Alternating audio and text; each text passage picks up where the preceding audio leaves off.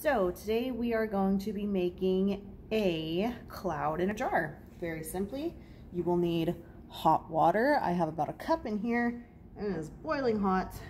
A large jar, but any size jar will do. Some hairspray for this one and some ice cubes. So what we are going to do first is make a prediction. With all of these things, what is going to be some form of chemical reaction? Obviously we know there is going to be a cloud in a jar, but how can we get a cloud inside this jar? Well, we know that to form a cloud we need 3 things. So turn to your partner, discuss what you think those 3 things are that we need, and we'll come back in a minute. Okay, so we've been discussing atmospheric pressure, we've been discussing the water cycle. So we know that to form clouds we need moisture, heat, and we need something for those particles to collect to. So there are 3 things that we need. So let's start out by first pouring our hot water into the jar. And immediately we should start to see something happening.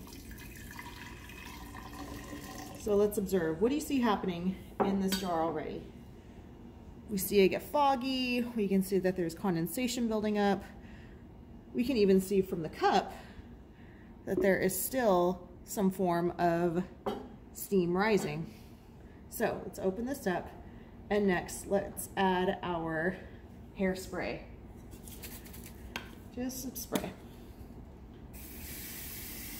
Okay, there's that. Let's cover that back up, and let's put our ice cubes on top of our jar.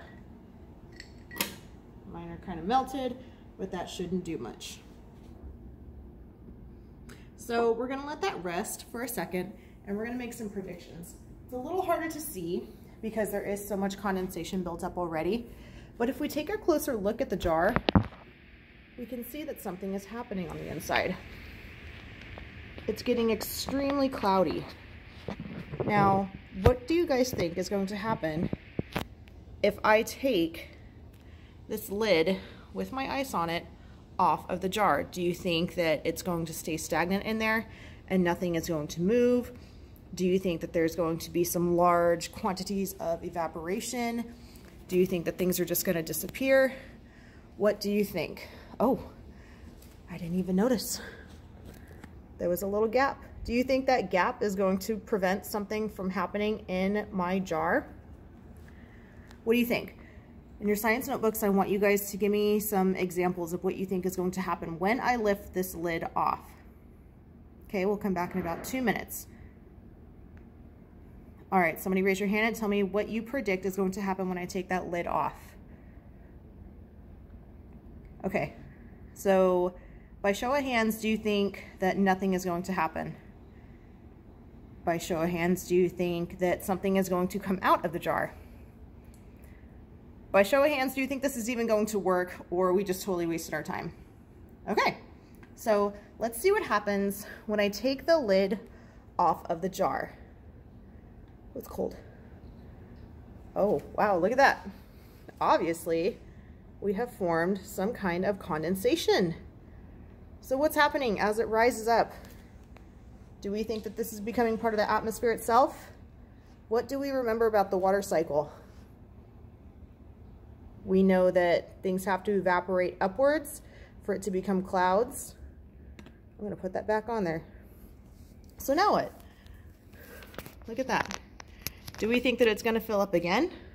We can see that some of the condensation is starting to drip. What will we call that? When something forms in a cloud and it gets too heavy, what happens?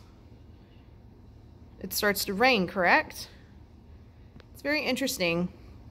So what do you think would happen if we didn't use the hairspray? Because the idea of the hairspray, thank you to Herbal Essence for being part of this experiment, was to give it something to grab onto. So such as dust particles in the air, very, very extremely small molecules, make it hard or make it possible for clouds to form. So, I mean, there may be some dust in there, but I think we can thank the hairspray for that. Let's see.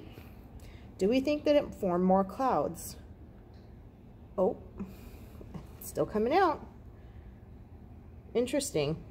Oh, and it smells good. Clouds normally probably don't smell like Opalescence hairspray. But that was neat. So we see that condensation forming.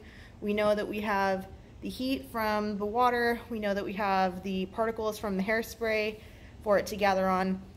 And we know that we have the cold atmospheric pressure from the ice cubes. So where do you guys think the next phase of this science experiment would go? What would be our next phase if we were to make some predictions? We have the Weather Channel coming up.